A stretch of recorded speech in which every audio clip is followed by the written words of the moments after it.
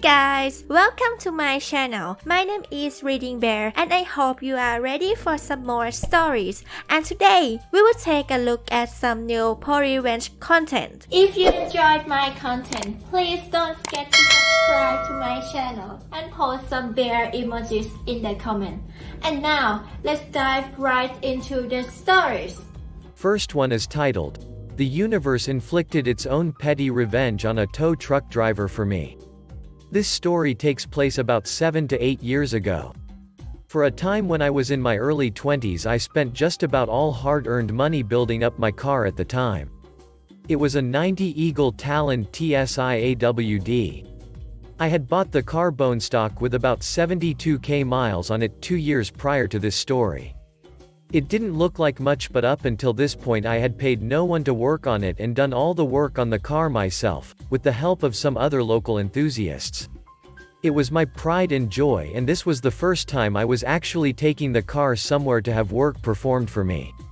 I had been planning on having a trans built for the car for a while. It's one of the known weak points on those cars. I hadn't been quite ready to do so, but the clutch fork managed to work its way off the pivot ball and the trans had to get dropped in order to remedy the problem. It seemed silly to do it twice, so I planned on taking it about an hour 15 away to a shop that specialized in my car and had come highly recommended. It should be noted I had already started getting the car ready for its major surgery. Drained fluids, pulled parts that would have been in the way, etc. I called AAA to get a tow truck to come pick my car and I up for the trip. My girlfriend at the time was going to follow us out there so I could get home again afterwards. I got a grumpy old sob for a tow truck driver. He spent the entire trip busting my balls about dumping money into anything that didn't have 8 cylinders under the hood, all but calling me a liar when I explained all the records these motors have set over the years, and generally drove like a douchebag. He was running yellow lights knowing my girlfriend was following along and had no clue where we were going, gave me a hard time about pulling over to wait for her, bitched about the fact that I had to have my car taken to a shop so far away and was doing about 75 on a 45 miles per hour back road while my car bounced back and forth on the bed of the truck. After the hour or so we finally arrived after dark around 7 p.m. after the shop had closed, but the owner waited around as he knew I was coming, and now the universe steps in. After my car has been unloaded and I'm still outside talking with the shop owner as to what's going to be done on my car, the tow truck driver was up on his bed putting the chains back in place and whatnot, getting ready for his long trek home. He still had the bed up on an angle with one end touching the ground. Apparently I hadn't completely drained all the antifreeze out of the car when was prepping the car, as some had leaked onto the tow truck bed. Suddenly the shop owner and I both hear the tow truck driver scream, "Son of a bitch," followed by a loud thud. As we turn around we see him trying to pick himself up off the truck bed, his pants soaked from the antifreeze, followed by him attempting to berate me about making sure the fluids weren't leaking from a car before the tow truck comes. Both my girlfriend and I had a wonderful laugh at his expense, and he continued to grumble until he got in his truck and left. The shop owner also had a good laugh after I explained the situation to him. Last one is titled, "Refused to pay $60 to fix my roof. Okay. I'll close your building site down and cost you hundreds of thousands of dollars." Characters in this story: my friend, who I will call Brian. Bullying demolition man we will call Keith. Greedy property developer we will call Karen. And the insurance assessor. This tale of this nuclear revenge happened a while back and is a work in progress. It is too good not to tell, and I will try and keep you updated down the track. Brian's neighbor is a typical greedy career landlord that left their rental house in disrepair. The poor tenant was living in the cold house, raw sewerage leaking onto the lawn and holes in the house that you could see light coming out of the house. After multiple requests from Brian, Karen refused to get any repairs done. When the state government introduced new laws about ensuring landlords are insulating their rental properties, instead doing this to the house, Karen kicked their tenant out and left the house vacant for 5 years. The old house deteriorated so much more during this time, with rats infesting the house and invading other houses nearby. Brian and his wife, with their limited funds, were able to get sufficient lending from the bank and offered to buy the house and do it up themselves to improve the neighborhood or rent it out, as there is a massive shortage of rental properties in our local county. Greedy Karen did not want to sell, nor did she want to spend a cent on the house to remedy the rodent problem. She also did not care about the effect the house was having on aesthetics of the street. It is important to know that Karen and her wealthy family have over 100 rental properties, and due to lax tax laws in this region, they do not pay a cent and can get tax write-offs when their properties deteriorate, then can claim on this as a loss. Long story short, some of them appear to be leeches on our society and are one of the reasons property prices are so high and rent prices are skyrocketing in our area. Her husband is also the chairman of the state's Landlords Association, an association that he often fronts the media for, defending landlords and putting a good media spin on them when there is negative press. Fast forward 5 years and Brian finds out the house is going to be demolished to make way for some new houses to go in on the small section. That's good news at least, though Brian and his wife were anxious about how smoothly the demolition would go due to the fact the houses are quite close to each other. This is important for later. Prior to demolition, the company doing it had to get samples from all sides of the house to check for asbestos. Either Karen made it difficult for the company to get down the side bordering Brian's house, or they simply were too lazy, but only samples from 3 sides, not 4, were taken. Demolition day came around and Brian was concerned that no safety barriers had been put up to protect his house from falling bricks of the chimney, nor was there anything from stopping dust and debris going all over his new deck and porch area. Later that day, Brian had the pleasure of meeting Keith. Keith is the demolition company manager that is well known around the district for only caring about money and has little regard for people or property. Keith was doing the demolition himself today, simply with a digger. Brian returned home during his break at work to check the progress of the demolition and found the demolition was already complete after only an hour or so. The demolished house was in a pile. He climbed up on his roof and to his disbelief found hundreds of bricks had fallen onto his roof, causing damage, though he was lucky none had fallen through into the house. Brian phoned up demolition man Keith to ask about what went wrong. Keith initially played down the damage despite there being 200 bricks laying on Brian's roof. Even with the damage done, no apology and the rude attitude of Keith, Brian kept his cool. "Since I did a little bit of roofing when I was younger, I can fix up the roof if you just get me 4 new sheets of roofing iron and we will call it even. Don't worry about paying for paint. I can sort that out when I paint the whole roof after the fall." Brian's roof was not in the best of shape, but it was in much worse shape after having bricks dumped on it, leaving massive dents and chipping the paint. This is the moment that a simple decision on Keith's part would screw him and the landlord big time. "Not happening, pal. Your roof is ducked anyway. I'll get you a sheet of second-hand roofing iron from my yard to repair the damage on roof, and I can come and hose off the dust off your deck and dog kennel." Cue the nuclear revenge. The revenge was not intentionally nuclear, but Brian had a dilemma that his roof was damaged and he needed it repaired. There was rain and snow forecast later in the week and he shouldn't be out of pocket having to buy new materials to fix his own roof up to a good standard. Brian is normally calm and relaxed man, but this situation and the way he and his property were treated sparked an anger that I have never seen before. Brian got in contact with his insurance company, and due to the issue involving a roof, a building assessor arrived that day to assess the claim.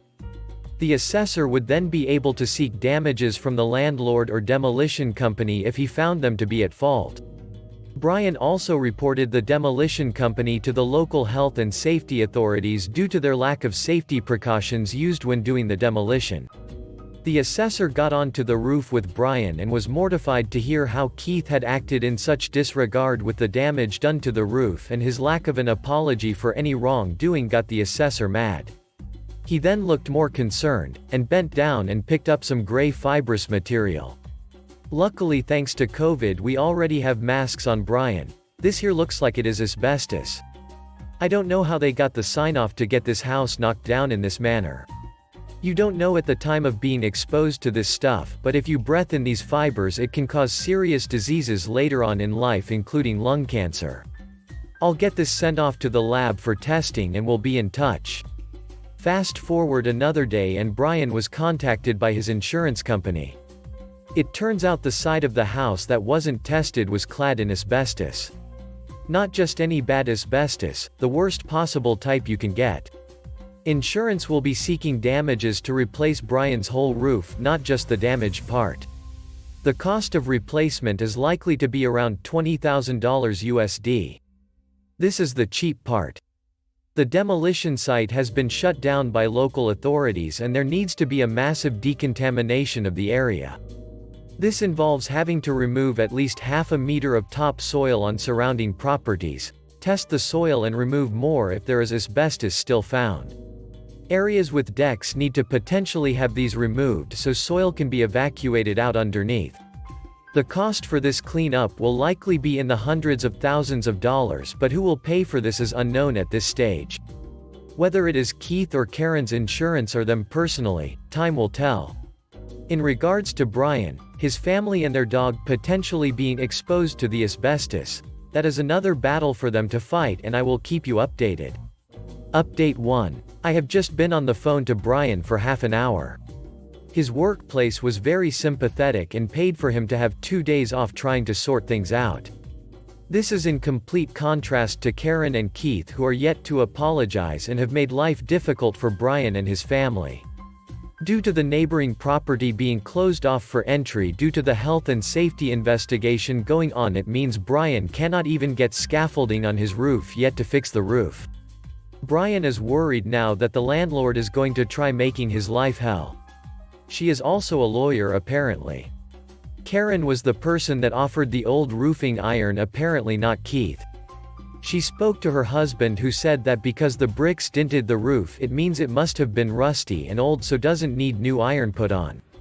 Keith did however go nuts at Brian for getting insurance involved and also the health and safety investigation unit who are currently doing the investigation.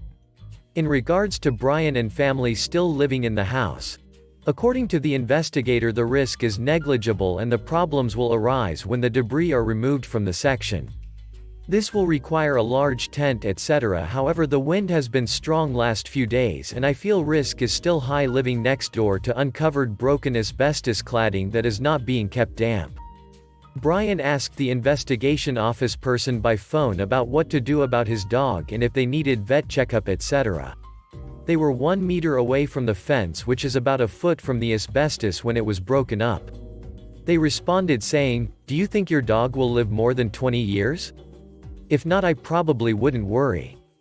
Brian is also thinking the landlord is probably scheming revenge of her own. Brian paid for a new fence himself a few years back to border Karen's rental, as when he moved in the old fence was half falling down. She refused to pay half despite this being law. He reckons because the fence is approximately 10 centimeters too high, she will ask him to cut the height down at his own cost so it is in perfect position for her new houses that are to be built. Brian's plan is that he will pull the nice expensive fence down entirely and put 600 mm high chicken wire mesh up, as this is all that is required by law and there is nothing she can do about it legally, as he paid for and built the fence. I will continue to keep you all updated. Also, as I know the local newspaper editor, I have offered to go with Brian to discuss this story with them once the investigation is completed if Karen tries to make life difficult, and also expose Keith for his dirty practices. Keith's company has just been awarded a multi-million-dollar contract for demolition of an old car factory, and this would raise some eyebrows. Update 2. A very small update but not great news. I feel this story, as many have suggested, will not conclude in a warm fuzzy feeling of ultimate revenge as things progress. Firstly, Brian informed me a fence has gone up around the exposed parts of neighboring property. This is only to stop people from public going over to debris pile and scavenging etc., then exposing themselves to the broken asbestos cladding. Brian also needed to take 2 full days off work when this happened to try sort out all the situation and reduce stress on his wife. Talking with all parties involved. So he was down 2 days' wages coming up to Xmas, but his kind boss has paid him special leave for taking them off. The insurance company after further clarification will be only paying out for 1/4 of roof and flashings. Brian will have to find funds to pay for the rest. This section of roof is however the most expensive as it encompasses a large complex parapet gutter, roofing iron and flashings. Cost? $8,000 USD. I hope I can provide something more substantial in a later update when there has been more action. Update 3. Wish this update was actually something to update you on, but alas it is merely to say due to the Xmas break etc. nothing has progressed. Brian cannot get his roof fixed until the area beside his house is decontaminated so the scaffolding can then go up. Update 4. Another downer of an update. Brian is being paid $8,000 towards his roof. The landlord, contractor got away with not needing a huge area cleanup and convinced local authorities that the building site would be sufficient for decontamination as the testers could not find samples over the fences of surrounding houses. All topsoil on old section was removed and replaced. A new house has been quickly built by landlord's builder. The house looks as cheap as they come. A kitsit house and looks out of place. Sort of like a house you could load onto a truck and move if needed in future. Brian still hasn't had his roof fixed yet as he needs to save money to afford to pay for whole roof.